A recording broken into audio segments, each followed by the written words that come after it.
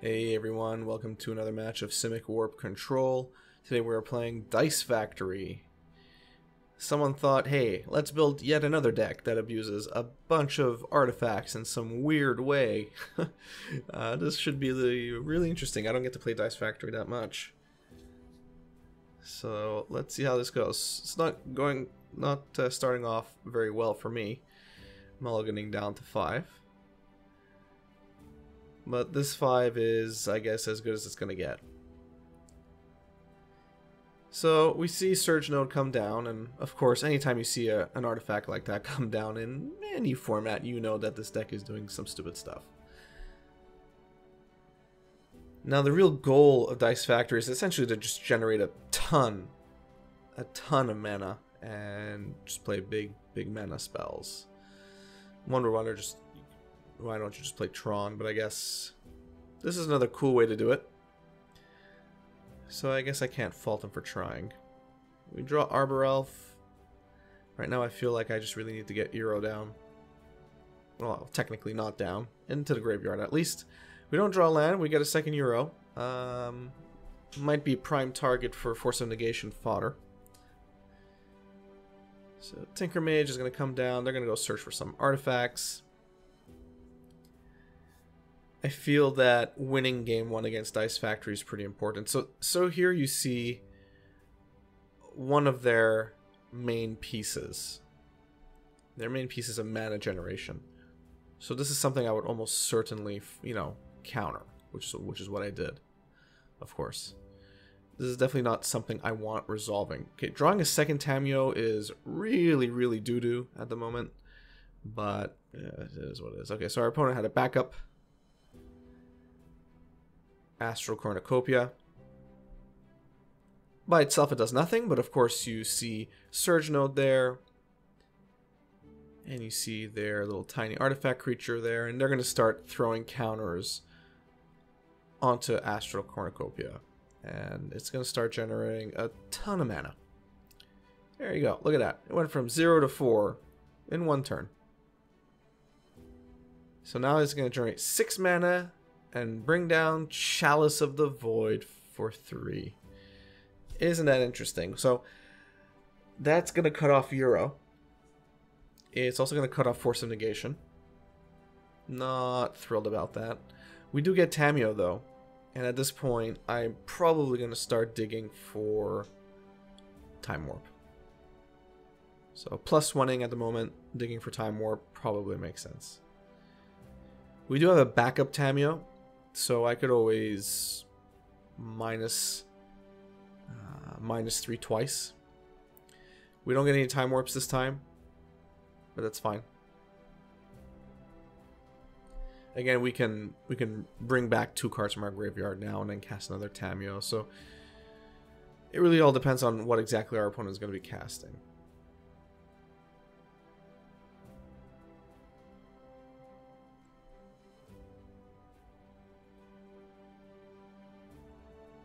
Alright, so they're going to be doing some more shenanigans.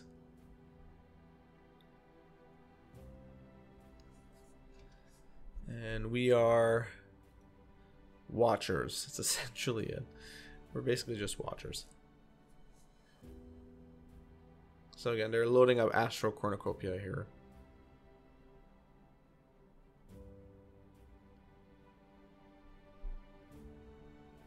And they're just going to keep doing their thing. Power Conduit, and yeah, I mean, I guess there are people that didn't find this fun.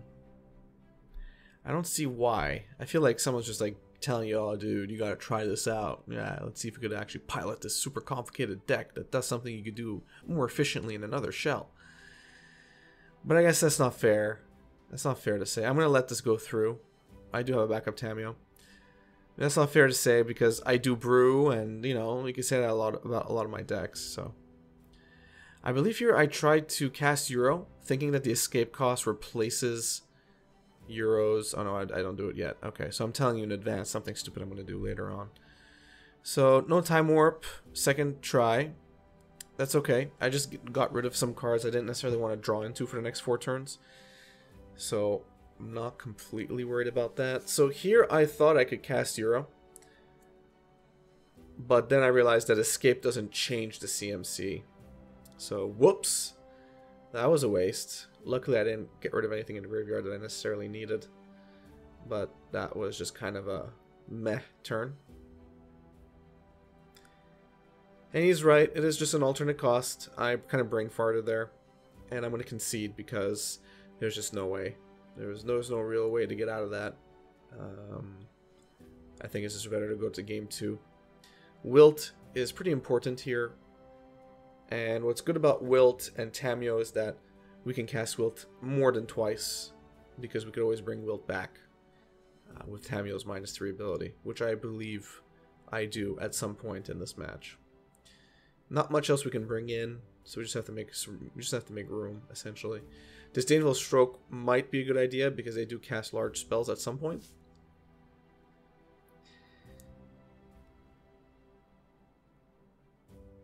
So we have to mulligan down to 6. This 6 is keepable mostly because of Wilt.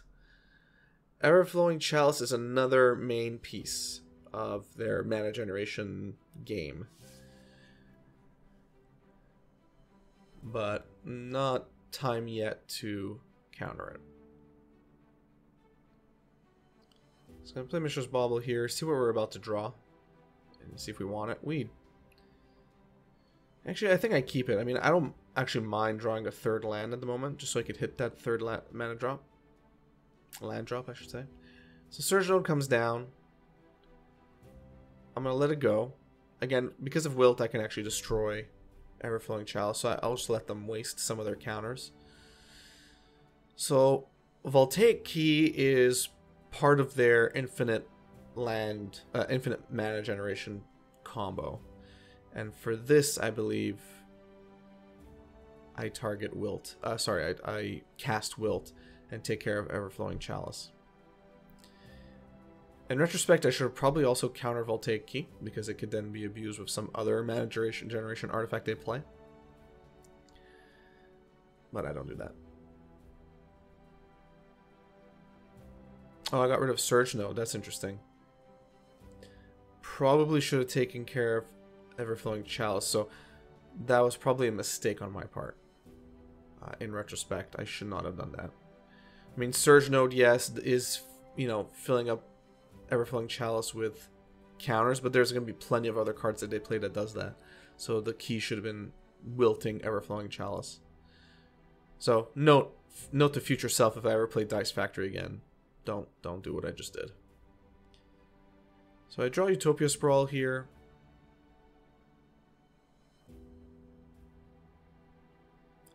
Again, I'm kind of fumbling here. We didn't mulligan down, and we just didn't have the right draws. Next turn, we can bring down Tamiyo. And we can potentially bring back Wilt. We'll see what I end up doing.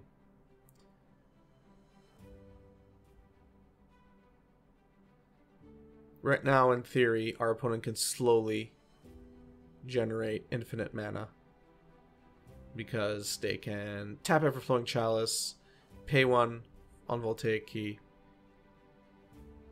untap Everflowing Chalice, and they can do a bunch of stuff with that. I mean, okay, that's not infinite mana, but that's just a lot of mana.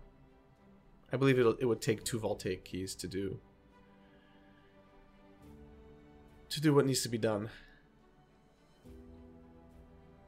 So Chalice of the Void is going to come down again.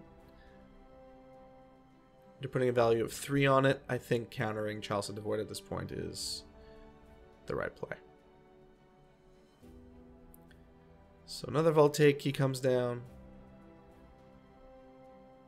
And I believe now I'm going to counter that. Or I'm going to contemplate it. No, I let it resolve. So that's a risk. But right now, I mean, I don't want to get rid of Time Warp or Tamiyo, and that's essentially why I didn't do it. So it would make sense to play Utopia Sprawl first on the Breeding Pool that already has Utopia Sprawl on it.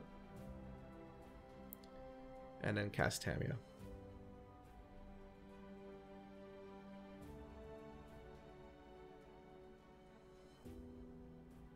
There we go. Probably gonna time warp. Yep. No time warp. But we see Tarmogoyf that goes to the graveyard. That's fine. We could always get it back. Right now, Wilt is probably going to be our target, though. Next turn, we'll -3, get Wilt.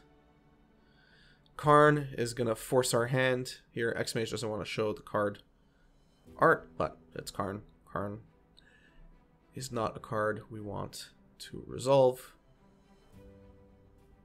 So we have no choice but to counter it. So our opponent generates 7 mana for some reason, or some sum of mana. And they're going to Blast Zone.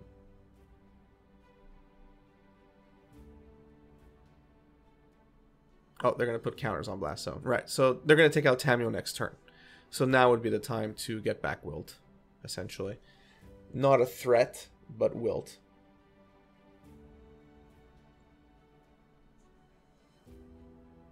Yep.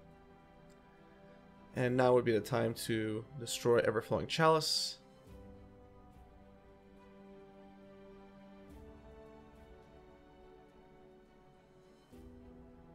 There's basically nothing they can do there, and I mean, this was a turn we had to do it.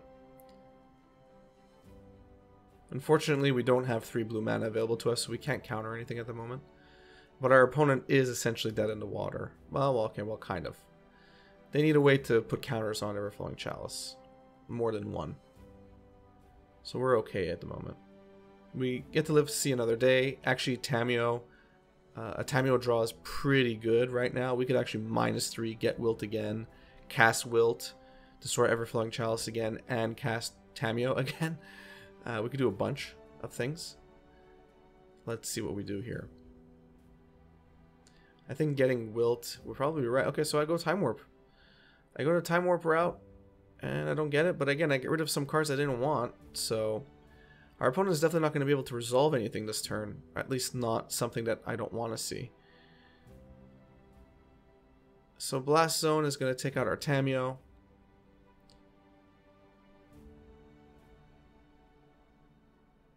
But that's okay. We have a backup Tamiyo. So we have some... We have some room to play there. So I'm going to get a land first. I'm going to play Tamiyo.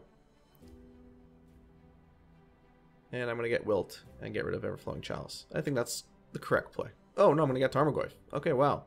Okay, so at this point I was thinking, okay, our opponent is not going to put any insane amount of counters on Everflowing Chalice this turn. So let's get Tarmogoyf first, start putting pressure on them, and then next turn we can, you know, the next couple of turns we can deal with Everflowing Chalice or whatever else they cast. So I think that's correct, actually. We have to remember that we are a control deck here as well. So we have, you know, we have Force of Negation, we have Archmage's Charm, we get Time Warp. Alright, so that hit. You know, we have many lines of play. So I think actually getting Tarmogoyf was probably the smart move there. I felt that we were just kind of stalling in terms of threats, and I think our opponent needed to sweat a bit more than they were already. They probably weren't sweating, but now with a 6/7 Tarmogoyf, they're definitely sweating. So we call for Time Warp. We don't get it. We could cast Euro. That may elicit a concession, but we'll see. So Euro comes down. We draw no land, but that's okay.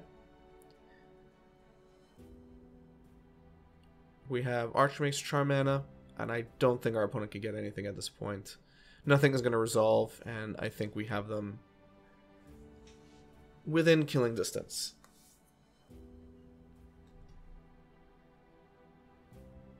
Yep, that's what I thought. Alright, so I think we did a lot better that game, even though I think I could have been a bit more efficient. It's kind of interesting to see my decisions, you know, several days after making them. But I think I did do the correct play there. And I should always trust Kev in the hot seat as opposed to Kev who's commentating after. You know, getting that threat when I did was probably the right call. So we are going to mulligan down. This hand is better and keepable. We have Wilt again, which is awesome. We have Tameo. We have Utopia Sprawl, which is going to accelerate us into our turn 2 and 3 spells. Mystic Sanctuary is whatever for now. It's not going to be doing anything useful for us. And there we go.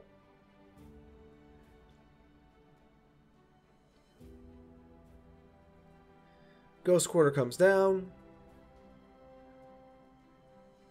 Not happy to see Ghost Quarter there. Just gonna get another forest. Although, in retrospect, I should have just gone on an island, but whatever. We'll play our Tarmogoyf, which is currently a 2-3.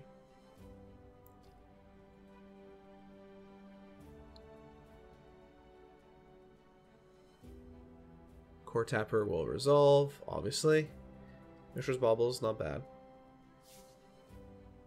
Make our Tarmogoyf a 3-4.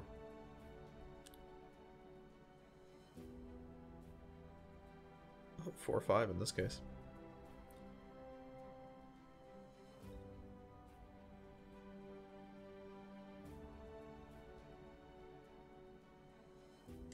So far so good. We've wilted away their Astral Cornucopia. Tinker Mage is going to resolve.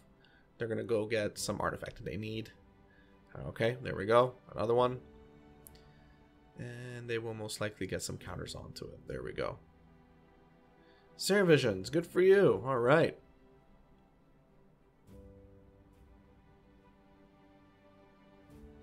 Cool, it's our turn. So we draw another Mystic Sanctuary. This is exactly why I don't like playing these types of cards. Okay, I would have much rather have had 4 mana right now, but I can't because it's going to come in tapped. This is why I don't play Mystic Sanctuary. Okay, this is why I rarely play any land that I have no choice but for it to come in untapped in certain situations. I try and reduce that as much as possible, and here is a great example of why. I wanted to play Tameo that turn, and I couldn't because I couldn't meet Mystic Sanctuary's requirements. So the bonus that I may get sometimes in Mystic Sanctuary is not worth these kinds of plays. And now Karn comes down, can't do anything. I mean, even if I wanted to just play my Arbor Elf that turn and keep mana up for Archmage's Charm, which could have countered this Karn, now I can't. So I'm just venting here for all of you that wonder why I don't necessarily go to these types of lands in my brews. It's because of this. I don't feel like the lands give me enough value for all the crappy plays that they force me to do sometimes, or oftentimes. Grafdigger's Cage is going to come down. It's really going to only stop Euro. It's not going to stop Tameo in any way, shape, or form, because we're not casting anything from the graveyard. So I'm pretty happy about that. So we can do Tameo this turn. Probably will. We can kill off Karn.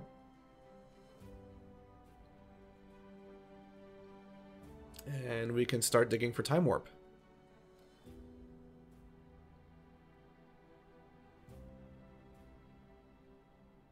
Time Warp it is. Let's see what we get. We get 1. That's actually pretty good. That is pretty good because next turn we can start some of those shenanigans. So I am happy with that.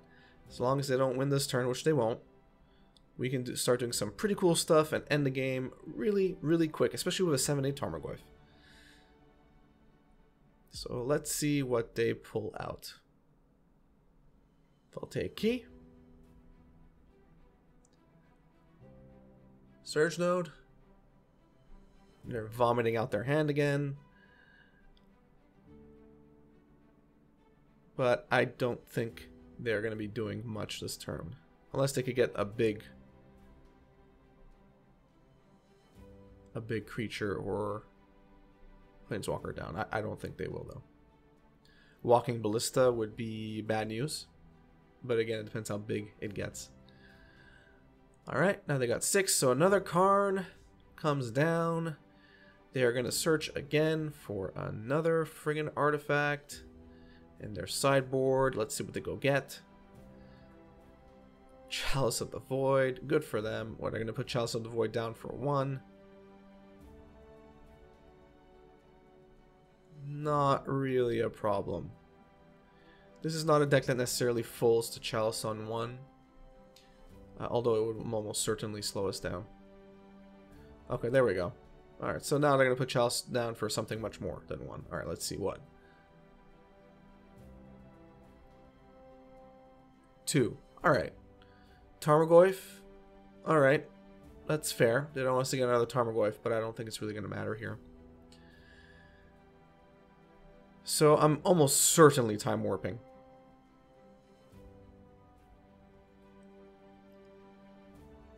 And I guess the question is, can we just kill them?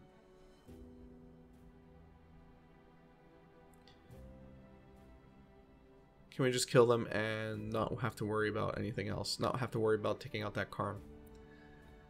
Now, if we do +1 again and look for Time Warp, that might help. So I go for Tarmogoyf here like an idiot. And I forget that, of course, Chalice of the Void is there. So, yeah, that was a waste. So we are going to Time Warp instead. And pretend I didn't do that. Alright, just a little weird sequencing here. So yeah, that was a mistake. Completely a dummy move on my part. Luckily it didn't cost me the game. Oops. That was a spoiler alert. So we're going to Time Warp here. And going to get an extra turn. And we are going to go in again. Disable Stroke is actually pretty good. Time Warp. If we get another Time Warp here, it's basically game over. Yep, there we go. Perfect. So we're just going to attack in. There we go. Take out 7 more life. Bring it down to 2. And Time Warp. We could have probably won that turn if I had attacked with Arbor Elf, but whatever. If I attacked with Arbor Elf that turn and the turn before, but whatever. So we got him. Alright, cool. So Simic Warp Control, doing what it's supposed to do, getting extra turns and winning, and controlling our opponent and putting pressure when I'm not being an idiot and doing misplays. So, I hope you enjoyed that match. I think it was pretty good. Dice Factory is not something I play against often, and thank God. It's just not a fun deck to play against. It's almost as bad as Lantern Control. And, you know, Lantern Control is almost as bad as Dredge. So, yeah. That was good. No, I enjoyed it. You know, even if it's a fringe, weird deck that we're playing against, Simic Warp Control can deal with it, and that's always a good sign in my books. If you enjoyed this match, please give it a thumbs up. If you enjoy my content in general, please subscribe, hit the notification bell, follow me on Twitter. All of that really, really helps me out. I really appreciate your support. You guys have been great so far. My Patreon is also slowly growing. That's also awesome. Thank you for everyone supporting me on there. Thanks, and have a good one.